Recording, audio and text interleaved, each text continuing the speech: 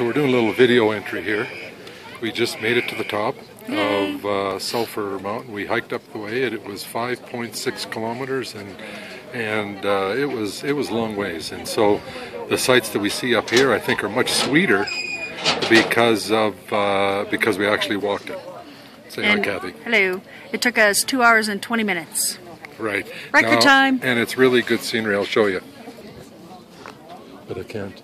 So here's the scenery down at the town of Banff and the Banff Springs Hotel. It's pretty spectacular up here. There's the golf course, the driving range we were at the other day. And you can see all that. Now we still have to move over a bit. Now we're still going to walk a little bit more. We're going to hike up over there, up to the top of that thing. That's our next destination. So anyways, pretty fun.